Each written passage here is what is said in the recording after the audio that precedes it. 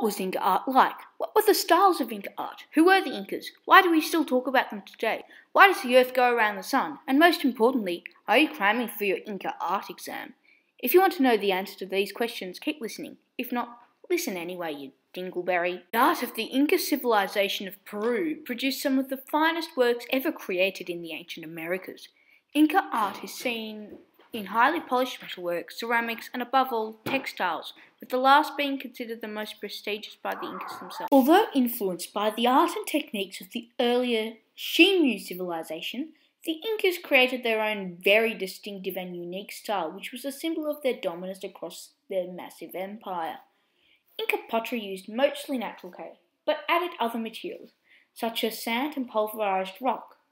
Objects using precious metals such as figurines, disc jewellery, ceremonial knives, lime dippers, and everyday objects were made exclusively for Inca nobles.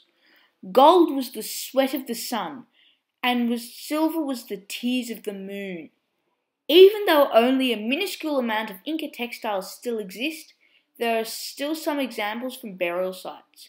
These symbolized wealth and status. Textiles were highly decorative and symbolized power. Fine cloth was commonly used as a currency, and the best textiles became more valuable than silver or even gold. Inca weavers were the most technically advanced weavers of the Americas. As a result, when the Spanish arrived, they gifted them with textiles, not metals. Textiles were made by both men and women, and all women were expected to be able to weave. They commonly used geometric patterns that were repeated. Now more on the metalwork. Copper was another popular material, and these metals were being inlaid with precious stones such as emeralds, polished semi-precious stones like lapis lazuli, polished bone, and shell. Alternatively, gold and silver were inlaid into bronze. Metals were alloyed, cast, beaten, incised, embossed, beaded, and used as gilding.